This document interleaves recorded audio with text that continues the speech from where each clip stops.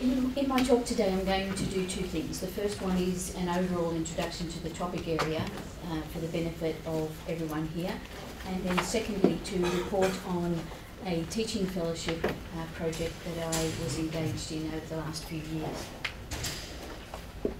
So practice-based education, we all know because we're here, has a valuable role to play in higher education, and particularly in shaping our future professionals, workers and members of society.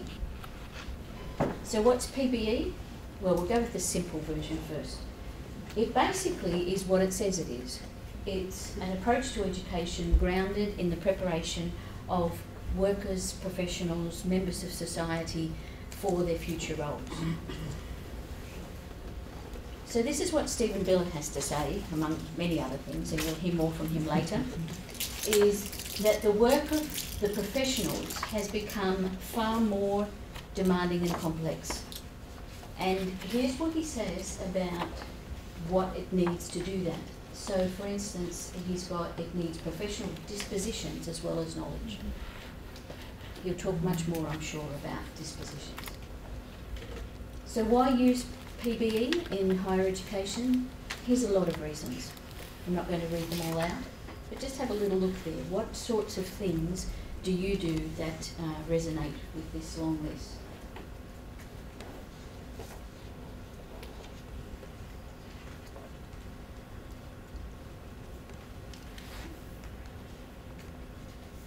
Here's another way of thinking about practice-based education, is that it aims to give students more than propositional theoretical knowledge and the technical skills that permit them to do their jobs. Stephen Kemmers argues that it also aims to give students a taste for, an enduring curiosity about, and a sustained commitment to confronting the problems of practice.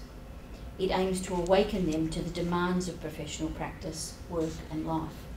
This is from our book from the last summit, which we're launching today, in absence of the final book, but at least you've got a picture of it, so that'll be nice. However, there's a lot of very valuable arguments and discussions from the last summit that have been captured in that book. So understanding PBE, you could take a simple view and call it education for practice. You could, of course, have a very more complicated view and talk about principles and models and what sort of underlying principles there are and how it might be translated into educational models. I don't think it matters which model that you use. I think what matters is that you embody it as educators and your students live it as learners. So I think one of the things that I'd like to argue very strongly is that even though it might be simple to say we're educating people for practice, we can't be complacent.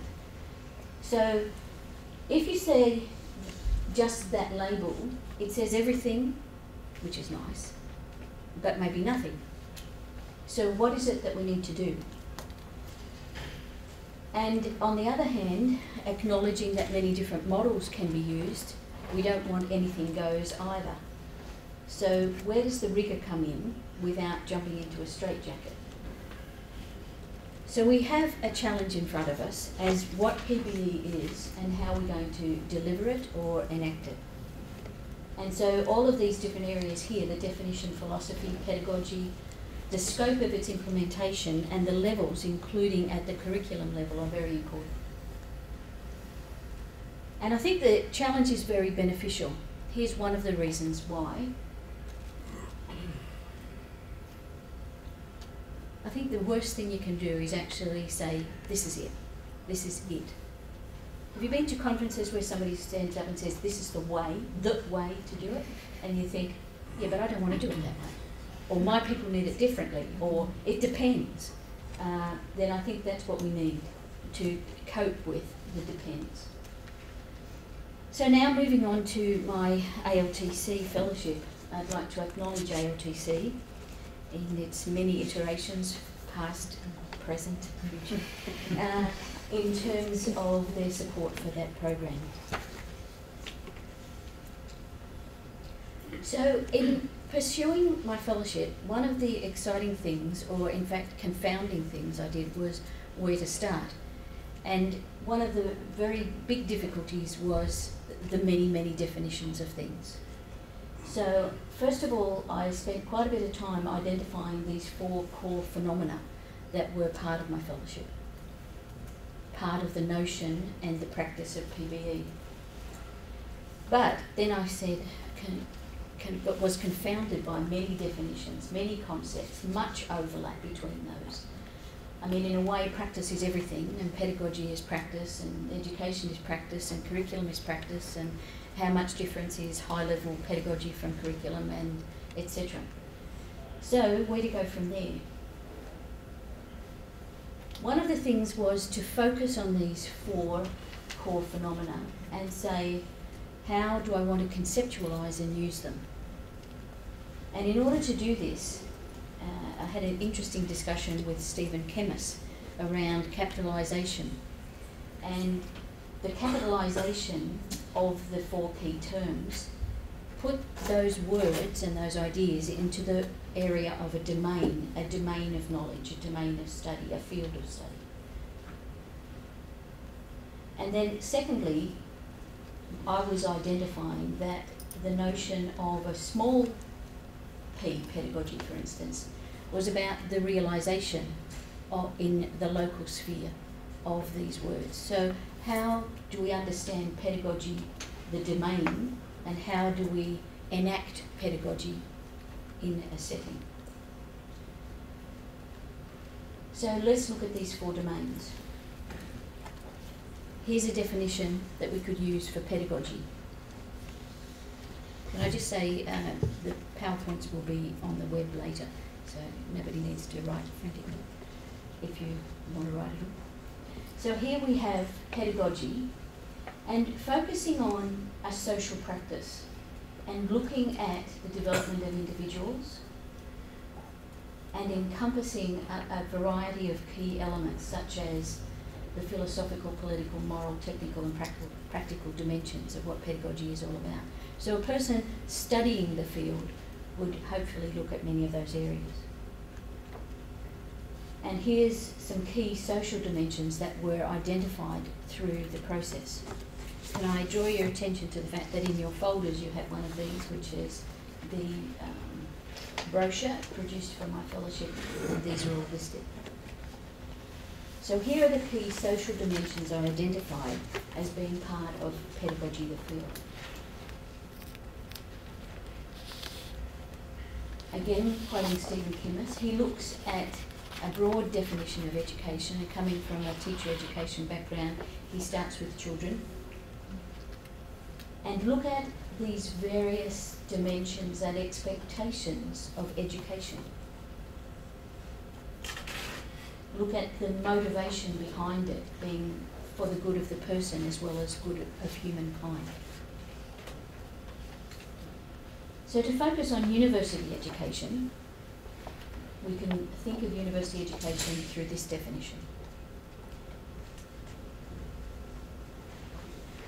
Particularly emphasising how this education extends beyond the time and place and intention of university curricula, and includes preparation for the occupation as well as ongoing development throughout the person's life. Sorry. Here's an idea of what we can interpret by curriculum. A very broad definition. And if you see, again, the overlap between some of the other terms that we've already used.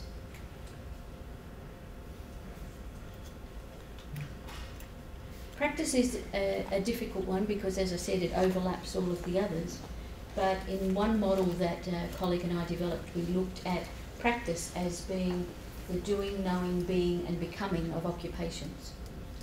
So being right there in the midst of being a practitioner, of doing practice, knowing about it, knowing for it, knowing through it, and becoming more of self as well as more of self as profession. So the term practice, as you can see, is about social practice. And this is very interesting down the bottom. Practice is inherently, I believe, situated and temporarily located in local settings, life worlds and systems. It is embodied, agential, socially, historically constructed, and it is grounded and released in metaphor, interpretation and narrative. So we could spend about 2 hours or so on that slide and unbundle it and come to a deeper understanding of it. But it's trying to encapsulate a broad idea of practice as a field of study. Another interesting, fascinating and liberating area that I examined in the fellowship was the difference between practice and practices. Because when you get to practices, it liberates you to think in different ways about the whole field. And looking at practices being customary activities associated with the profession. Because if we say we're educating for practice, we don't want to just educate for a theoretical idea. We also want to educate for the real work that the person will be doing, the real walk that they're going to walk.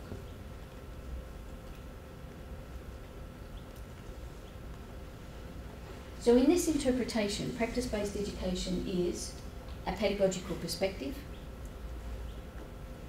a curriculum framework, and a set of pedagogical practices. But it's not any one of those separately, it's all of them together. And in doing this, we have to say, partly this is to understand practice-based education, but very much also it's to enact it. What sort of framework do we want to construct? How active and dynamic. You can't actually see it so well on this screen, but there's a lot of swirling colours in the background inside, just about here. But also to say, what are the relevant set of pedagogical practices that suit this circumstance? And how do we think of practice-based education as a pedagogical perspective? What pedagogical perspective do we adopt in implementing this program? So then we move from the capitalisation to the small letters and come to the realisation or realisations, how it can be enacted. And these are the sorts of things we need to deal with now. This is very interesting that we can think of some strategies as being field-owned. Do we teach differently in health compared to teacher education? In engineering, for instance? In philosophy, in history? How do we understand the ways that we can teach in those areas? What is recognised good practice in those areas? But also knowing that it can be personally owned. If people say, this is my model, this is my pedagogy, we really want to identify that that's a useful way of thinking about it. And I like this one as well, that we can think of the way we realise things is to think of nouns as well as verbs. So the doing as well as the understanding.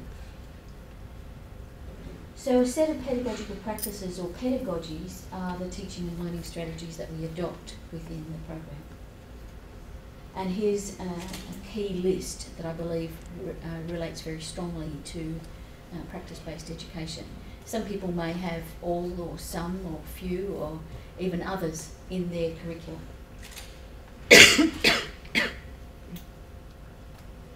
So in terms of implementing it or realising the curriculum, to interpret it conceptually, how do you understand practice-based education? What does it mean?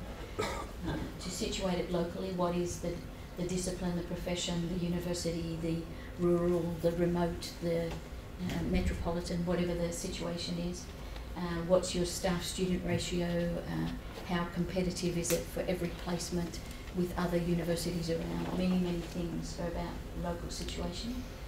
And realised particularly is, what is it for the local realisation? How can we specifically address that? So in your diagram, in your brochure, this diagram is there, and you can see that this is trying to bring all of those things together. You notice that relationships are right in the beginning, particularly identifying teachers, learners and others, and different experiences being part of that environment, and an unending circle of arrows because nothing starts and stops particularly. You want to keep moving along, and locating it within the context. So in summary, promoting good practice-based education to me is first of all understanding practice and the practice of practice-based education as well, and looking at it as these three different dimensions, and then creating relationships in the design and operationalisation of the curriculum. So, thank you very much.